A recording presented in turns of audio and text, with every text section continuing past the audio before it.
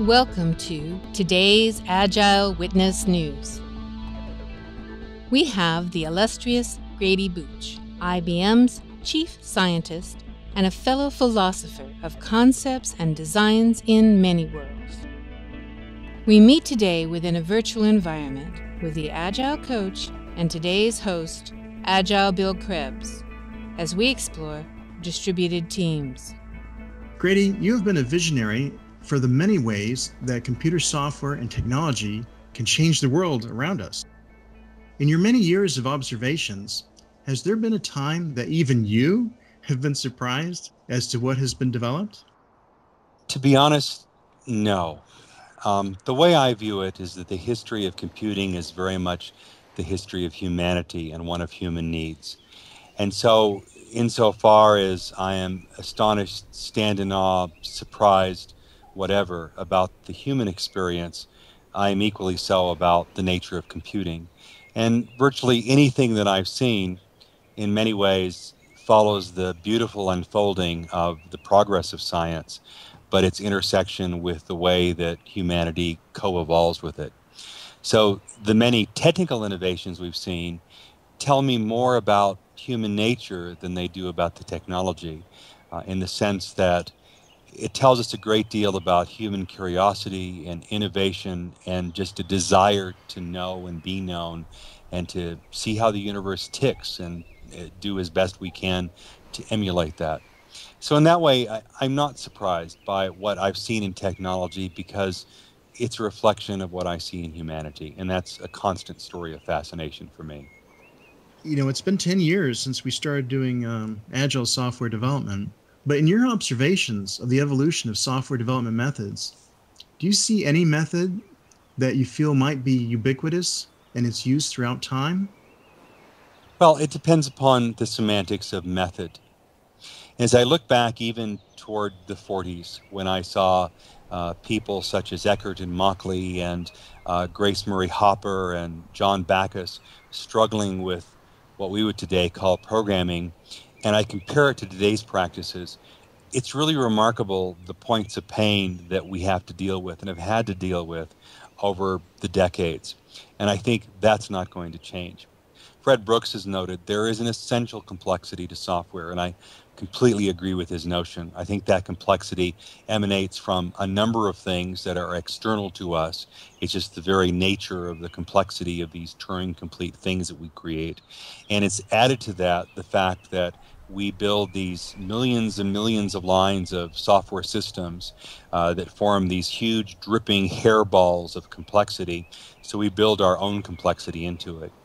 What appears to be transcendent from those early systems in machine language to the systems we see today, which are more so systems of systems, is, I think, twofold. And this is something that Ed Feigenbaum and I chatted about recently. He observed, and I agree with him as well, that in the end, these are all systems built by people, and in the end, it's all ones and zeros at the bottom. So from a methodological perspective, what transcends all of these methods is the reality that we are dealing with problems that dance on the cusp of the technical and the social, and therefore we can never look at software development as a purely technical problem or a purely social problem, but it's a socio-technical problem. And that's why when I go in and work with projects, some days I show up as an Uber geek, some days I show up as a Dr. Phil and slap heads. You got to do both of those kinds of things. What's constant, I think, is just the surprise, the serendipity, the avarice, the curiosity of the human experience that comes into software development.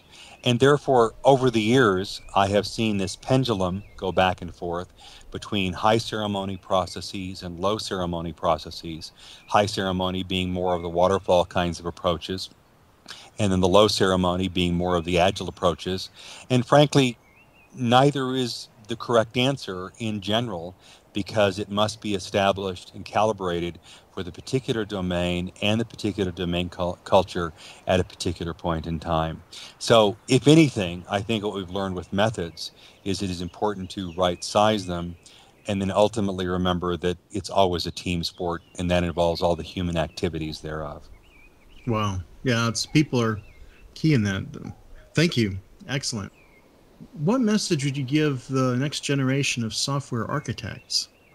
The advice I give all architects is that there are two skills that I find the most important no matter what domain and what development culture you're in. And it's these skills are the ones that I recommend that they nourish within themselves and among their colleagues. The first is that of just the ability to abstract. I think that we don't teach that well in our schools, and in the death marches and the daily blocking and tackling that go on within projects, we may aspire to it, but we rarely have the time to do so. The other element that I would advise such architects is that remember that we're developing within a team. And so develop your skills to communicate, to articulate, and above all, to listen. Because as an architect, you must be a leader, and to lead means not just brashly taking the hill or telling others to do it, but also thoughtfully understanding the nature of your team, listening to them, and then making the decision. That's brilliant. I could use that tomorrow. When I go back into my day job and work on that, that's so true. So that's, I think, an excellent insight. Well, speaking of the people factor, our people are smeared across the globe these days. It seems I haven't met a team that's co-located. Everybody's got people offshore or different time zones, working at home. What tools can we use for these distributed teams? I'm thinking virtual worlds here because I know you have some experience in that. Can you talk to me about that? What especially delights me about virtual worlds is that they create the opportunity for serendipitous connection. In a perfect world, you'd like everybody to be in the same room, but we know that's not pragmatically possible. And so we then separate through net meetings and the like. But what you miss in those things is the personal connection, the water cooler conversations. And I believe that's one of the cool advantages that virtual worlds offers, because they offer patterns of communication that are deeper than just the sterile ones one will find from desktop to desktop. Yeah, I think that social space is key. I think you hit the nail on the head with that. It's almost management by walking around. I'm not even sure I'd call it that. That's an element of it. But it's the opportunity for developers to see and be seen and to know one another on a human level. And insofar as you can have those human connections, in my experience, it only makes the technical connections easier. I love that. That's cool. That's brilliant. You've been active in virtual worlds, giving out lectures and office hours to many while in your home in Maui or Denver. Has working remotely in this manner ever made you feel less functional? It has always made me feel more functional. Some people get virtual worlds and some people just don't, and they never will. But for me, it's a curious thing, and I imagine among the group I'm talking to here, they'll grok this. But I come into a virtual world and I feel fully immersed in that world. It is as if I am in the presence of that place. I think the ability to project myself fully makes it such that that virtual world is just another place. Indeed, given all the travel I do, having a virtual place in an office, and I have a cottage on an island in Second Life that's managed by IBM Research, it's the Thornbridge Island, it's actually kind of comforting having a place to go to, because as I travel about all over, I can come to that place and it's also home for me. Well, we can sit here with our avatars and, I feel not too distant from you, but in reality, I'm in North Carolina. Where are you now? Actually, the short answer to the question is it doesn't matter where I am, although the direct answer to the question is at this moment I'm in my home in Colorado and I'm sitting in my office staring at a lake and actually watching a family of bald eagle here that are trying to teach their adolescent to fish, it looks like. So to wrap up, as a philosopher traveling the linear timeline of life's perceptions, there are sometimes great shifts in perspectives. You've had a major event with a heart operation.